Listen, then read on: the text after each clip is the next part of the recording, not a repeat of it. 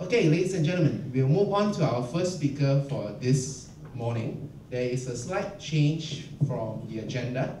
As into those of you who have printed out the agenda, initially Mr. S.K. Koh will be speaking first, but he needs to make some arrangements for his presentation. So we'll move on to the second speaker first, Mr. Vernon Steinbaker. Now, ladies and gentlemen, on the topic of why Certified Scrum Master. Personally, I am also a CSM, and I was fortunate to be one of the first batches that will be trained by ATSC and also continue on with MSc PMP Circle. And personally, I'm also a PMP. So this is one of the organizations that makes sure that even the MCs are fully qualified to lead the respective talks and sessions. And hopefully all the risk management and mitigation are in place to make sure this session goes along very smoothly. So for the topic of why Certified Scrum Master, ladies and gentlemen, through the software industry, we have always known from the traditional sense of the waterfall development methodology, or what you call SDLC. But over time, the demands and needs of customers have definitely evolved. They want it faster, they want results quicker, and definitely they want to see the output of what they have desired and planned for as quick as possible to deliver results. So this gentleman, Mr. Vernon Steinbaker, has over 20 years in the IT industry, and he's a very strong advocate of the Agile methodology. For over the last 10 years, he has been not only leading the development of, as the lead developer, technology director of the company that is from, but he also has been responsible for training new CSMs, certified CPOs, certified product owners, as well as continue to advocate this practice to all of us. So without much further ado, ladies and gentlemen, let's give Mr. Vernon Steinbaker a rousing applause as he comes to the stage.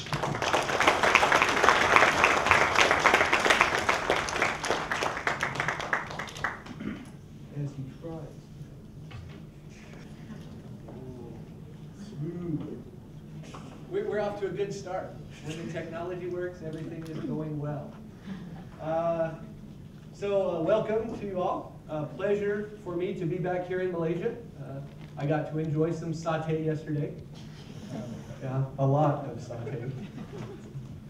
So every time I come here, I get to enjoy eating, and then I go back and feel sorry that I enjoyed eating as I did. So I'm going to talk to you a little bit today about kind of Scrum, where and why. Originally, I think this forum, this activity today was set up kind of to contrast, perhaps even conflict, the idea of PMP versus the idea of Agile and Scrum. That may be fair. I think that there are certainly aspects of Scrum that are superior, of course, that I will share with you today. But that's not to say that PMP doesn't have its uses. I often joke in Scrum classes that PMP stands for pretty messed up projects. And that's not entirely true. It kind of depends a little bit on what you're doing. I also joke in the classes that I'm not as old as I look. I have a lot of white hair. Yeah, a lot of that white hair comes because despite not being a PMP, I did use that traditional waterfall approach to deliver projects for many, many years. And I delivered a lot of successful projects using that approach. But each one was a battle. A lot of scars, yeah, not physical, like on a battlefield, mental scars, and a lot of gray hair through that approach. So I often tease a little bit during class that the purpose of Scrum is for us to be able to live longer and become more prosperous. And I think those are good things. And I'm a firm believer that Scrum and the Agile approach is the best way to do that in a wide range of circumstances. Not every circumstance. I'm not going to introduce much about myself. If you're interested in learning more about me, Google.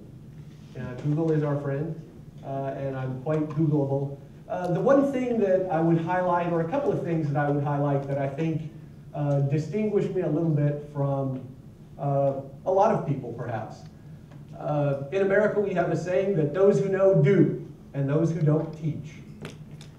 So I'm a doer. I work full-time inside a company, a NASDAQ-listed company called Proficient, and we use Agile in all of our project delivery. So that's one thing that I enjoy, being a doer. And so whenever I conduct training, I don't conduct that training as a professional trainer. I conduct that training out of a passion and desire to share about Agile with others, because in my experience, both in my current company, but in my past several companies, we are very successful using this approach. And I'm passionate about helping other people to live long and prosper. I hope that when you're my age, some of you already are, and obviously you might have learned about Scrum earlier than me, because I see a lot of black hair out there. Yeah, but for those of you who might be younger than me and on your road to gray hair, I hope to share ways to help you solve that problem.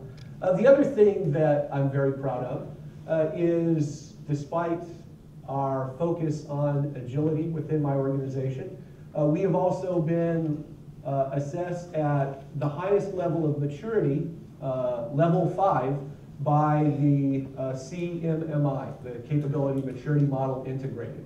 We're one of about only a handful, perhaps 10 companies in the world that are assessed at CMMI level 5 using an Agile approach. So that might be a couple of reasons that it might be worth listening to. So I really want to ask, where might you not use Scrum? Anybody have any ideas about where Scrum might not fit?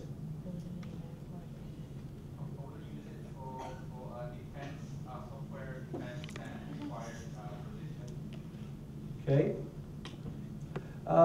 There are a couple of places that I think Scrum is not the right fit. Yeah. So if I were going to build an office building, I wouldn't use Scrum. I would probably do a whole lot of designing, and I would probably do a whole lot of planning. Of course, the designs and plans will be wrong, no question about that. Pretty messed up project still applies. The schedule will be delayed, and the cost will probably be overrun. Of course, I'm sure none of you have any experience with that. But actually, using Scrum to build a building would not manifest any significant benefit of Scrum.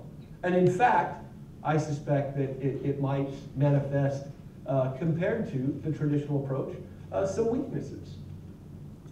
But we're not always trying to build office buildings. We're often trying to do other things. For some companies, they're trying to survive.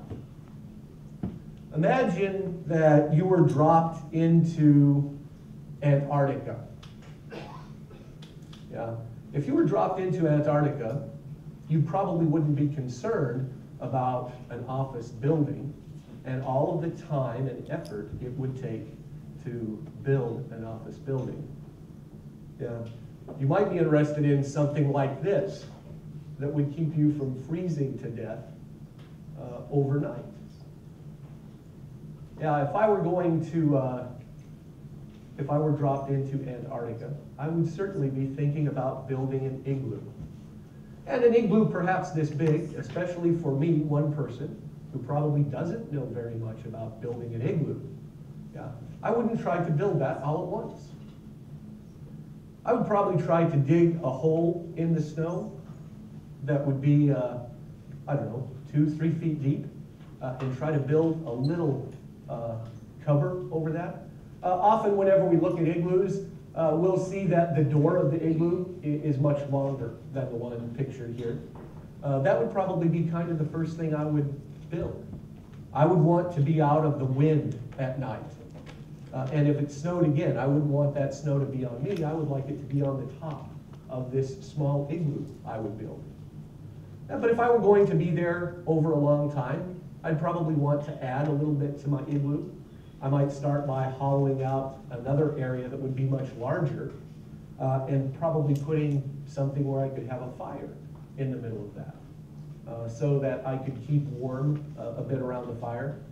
Probably wouldn't want that in my small area because it would probably cause it to melt and collapse on me, and I'm not really interested in dying. And then I'd probably start building up walls, ring by ring, day by day, during the time that I'm not out trying to catch rabbits to eat to stay alive. The last thing I think that would be in my mind would be trying to build a large office building where I know that I can deliver this sometime in the future without great date risk and without great peril to my life and limb. So, yeah, there are places where I think agility is extremely important, and there are places where agility may not be so important. Live or die, I will select this agile approach. If I were going to build a whole bunch of cars, yeah, this is kind of an interesting area because there are indeed people who are using Scrum to build cars. If you're interested in learning more about that, you can go out and look at something called WikiSpeed. If you Google for WikiSpeed, there's a story about some people who are using self-organizing, cross-functional, distributed teams to build a car. But the car they're building is a little bit different than what we're talking about here. What we're talking about here is mass manufacturing. And if we were thinking about mass manufacturing, in fact, Scrum doesn't provide a lot of value in mass manufacturing. There's a part to manufacturing where Agile approaches, and Scrum does apply very effectively. And it's a part of manufacturing that we often don't think so much about. We kind of generally end up seeing the end product. What process do you think is applied, however, before we get into manufacturing? Have you ever heard of somebody following a strict or a rigorous process in terms of their creative design? Yeah. We actually don't have very good insight into many creative shops. But in fact, one of the things that we'll find, they usually don't follow what we would call a standardized process. There's not necessarily a lot of definition around their process. And yet what we will discover is that their process is very, very agile. They do a lot of things that are iterative. As an example of that, hopefully this video shows for everyone. Do you know what this is? These are the F1 rockets that are attached to the Saturn V launch vehicle. And a really interesting thing about these, I found this article a while back. I'm going to show you a text slide. I don't like text very much, but I think here a text slide might be interesting. Let me see if I can find that text slide.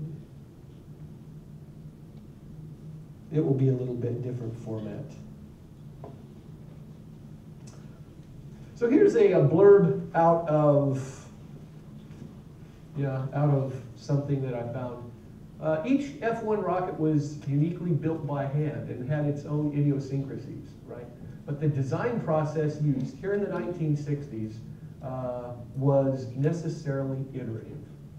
To be able to build this, they had to build something, right? Kind of come up with a concept, design it, fabricate it, stick it into a test harness, test it. Maybe it worked, and then they'd move forward. Maybe it didn't. And so they would have to do something that in Scrum we would call inspecting and adapting. They would have to perhaps go back and make some minor modifications to the design, refabricate, rebuild, retest, over and over, that iterative approach. So sometimes people say, oh, it's not rocket science. Yes, it is. And Scrum is very good at rocket science. if we're doing things that require this kind of creativity, even if those things are mission critical, life critical, this iterative and incremental approach provide us with a foundation to succeed in some very difficult scenarios. Some other places that Scrum really applies very well that perhaps other approaches won't satisfy. I know I want to go somewhere, I just don't know where I want to go. How do I plan my way out of a situation like that? We have a saying that is called paralysis by analysis. I spend all of my time trying to figure out, analyze, to come to a conclusion about what I want. And in all of that time that I'm thinking and researching and maybe analyzing and designing, maybe I continue doing that on and on. I can never set my mind straight about what it is exactly that I want to do. And so, consequently, I kind of do a lot of nothing in terms of getting a result. I can't really necessarily plan my way out of that situation. I don't know exactly where I want to go yet. What's my path forward? So Agile provides an interesting path around that. I see Agile as something that is growing well beyond where it started. If we look back at classical Agile, that would be affiliated and associated primarily with the software development industry. But increasingly, it's growing outside of that. As I mentioned, there are now some creative shops that are using Scrum and Agile in a very direct sense. There is something that I've talked about a couple of times here in Malaysia that is called the Lean Startup.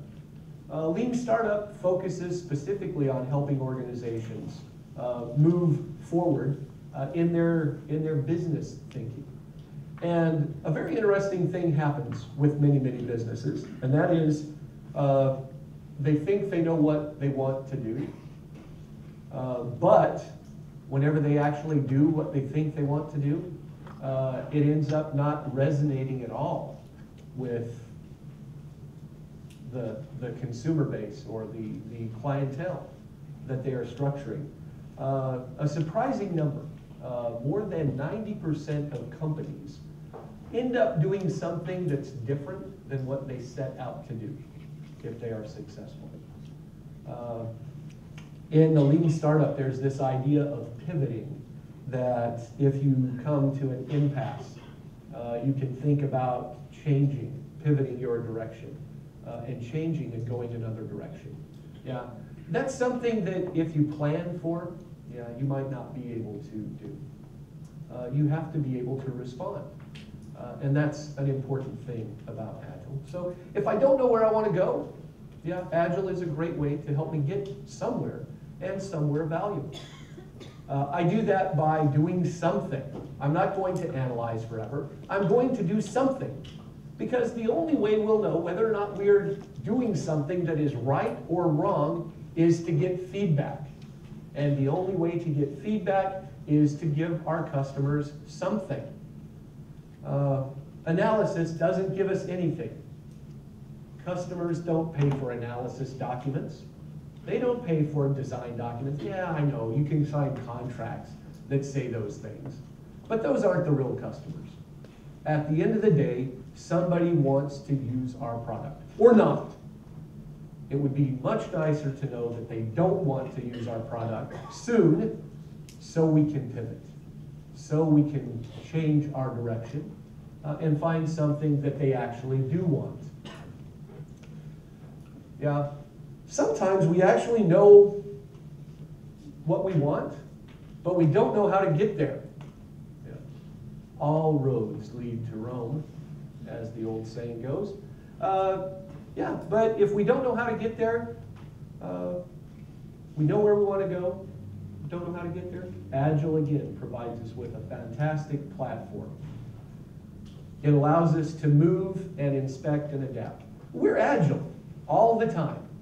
We may not label it as such. But as we're leaving our office in the evening and getting ready to drive home, we might use our iDevice, Waze, to see whether or not the road that we usually take is jammed or not. Yeah. My friend DK always complains about the jams here. Oh man, Vernon, it's very jammed. And I look over and like the speedometer is like 20 kilometers an hour. And I said, AK, this is not a jam. In China, this is like smooth traffic flow. I'm very happy to be moving 20 kilometers an hour. Yeah. So the idea of jam is a little bit different. But we inspect and we adapt all the time. It's part of our life. So thinking that you have a goal is great. Having a plan to get to that goal, also great. But sometimes plans have to change. Yeah, the story I always share in training is I get finished with a long day of work. I have a plan to go home. I'm American.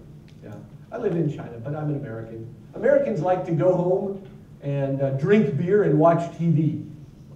Yeah, that's the American thing to do. Yeah. I don't drink beer. I do watch some TV. But let's say I'm the prototypical American. I want to go home. I want to kick my shoes off. I want to sit back in my lazy chair. I want to drink some beer and watch the TV. That's my plan. And as I'm driving home, I get this phone call from my wife. And my wife says, hey, Vernon, I want you to come over here to the department store and look at some beautiful shoes with me. And I will buy you Starbucks. Is my best plan to go home. Yeah. We're agile in our life. Things change, and we need to inspect and adapt around those. And Agile provides us with the platform to do that. There are a lot of ways to get home, and sometimes they mean we pass through the department store and buy shoes for our wife. This might be a little bit more interesting to some people because I think often there's a perception that, oh, Agile, yeah, if we're accepting changes all the time, and we've all heard of scope creep, right? Yeah, Agile doesn't really have this concept of scope creep. We embrace changes. We let changes to be introduced into what we may deliver any time. So oftentimes people think, oh yeah, how can I be sure that I can deliver something on a certain date? We're actually very poor at doing that using traditional approaches. One of the differences is, I can say, I strongly believe that Agile is the right answer here 100% of the time. The reason that it's the right answer 100% of the time is if I follow a staged development process, a lot of things that happen inside the process become opaque. We cannot see what's happening. Often in the past, whenever we've done large projects, we'll have different teams, perhaps different teams in different locations, all working on their part, their component, their module, and everybody is doing great. And then we get to the end, and everything needs to be integrated together. And even though they knew that before, you can't really integrate until things are done, right? Development has to be done before we can integrate all these pieces together. And we probably had a great document that said how these things were going to integrate together, but what happens? We try to integrate and part A doesn't fit into part B. And this was probably unexpected. We probably worked right close to the deadline for delivery, and things don't integrate. And so now we have the end of project frenzy. People coming in very early, staying late, perhaps staying all night for 2 or 3 days. Yeah, I'm sure you have no experience with that. And Finally, perhaps through a lot of intensive work towards the end, we finally get things to work together, and then we start testing. And what do we find? Bugs. Yeah. Bugs, you know where they come from? Testers put bugs in the code. I know that's true, because if you come over and look at it on my computer, it's fine. Yeah, you did something.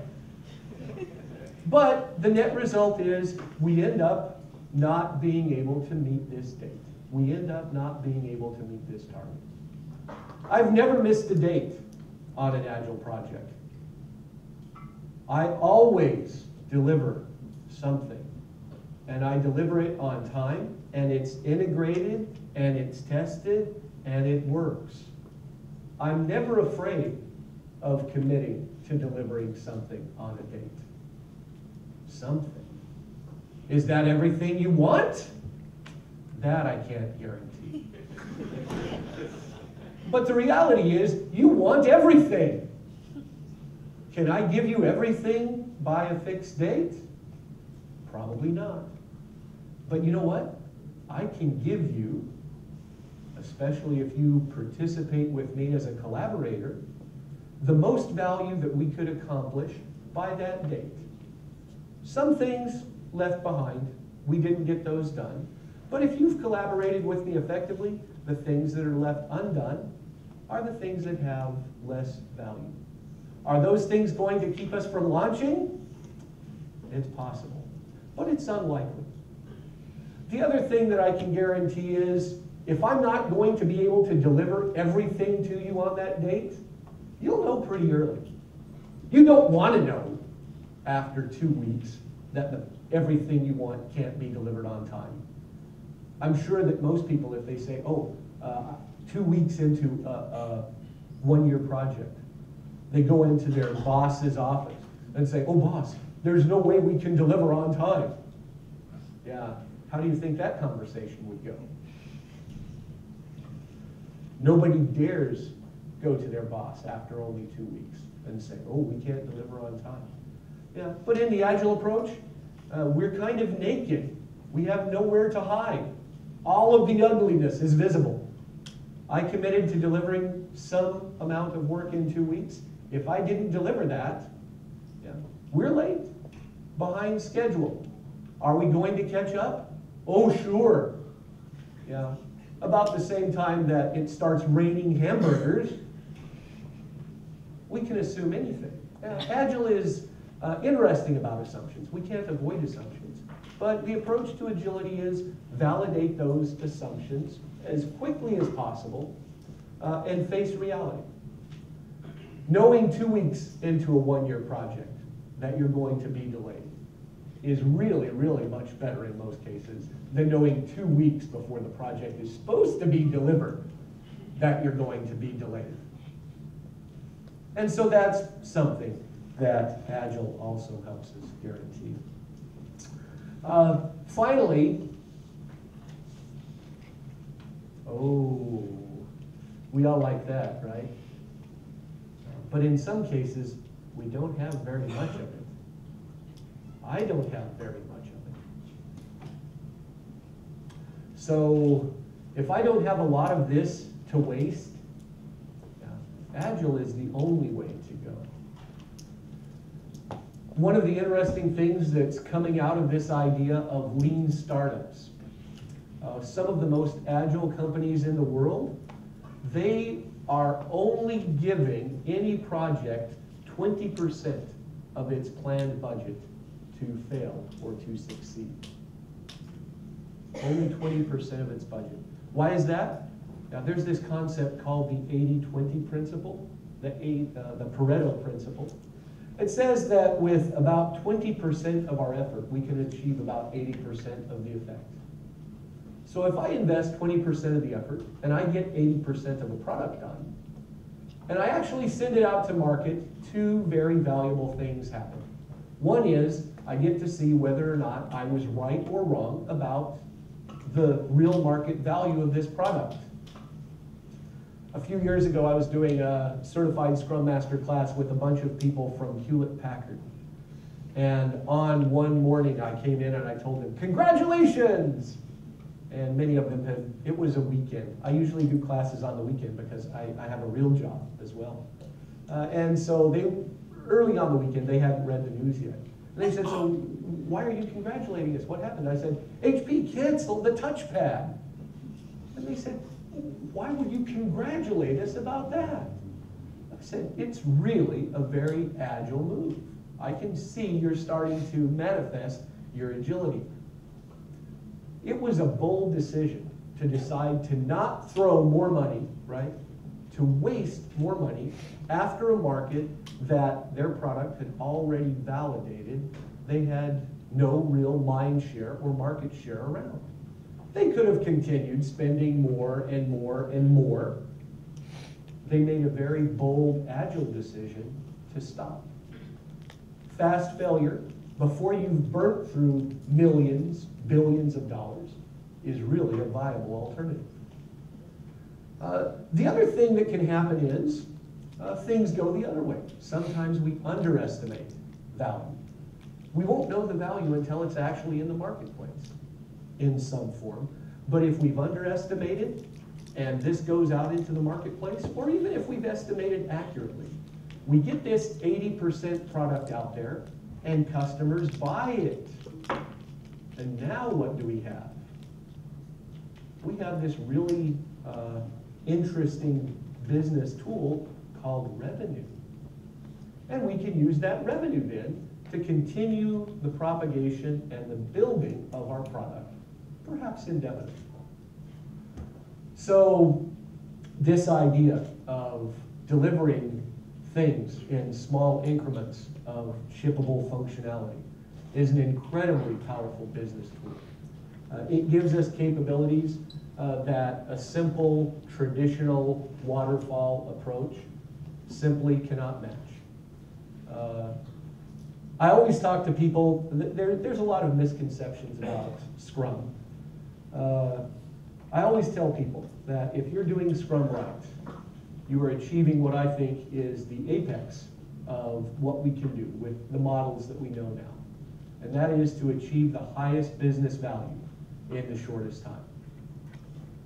If that's what you want to do, Scrum is probably your tool. So I thank you all for your time. I look forward to your questions during the panel, and I hope you enjoy the rest of the day here, and hope to get to talk to some of you more. Thank you.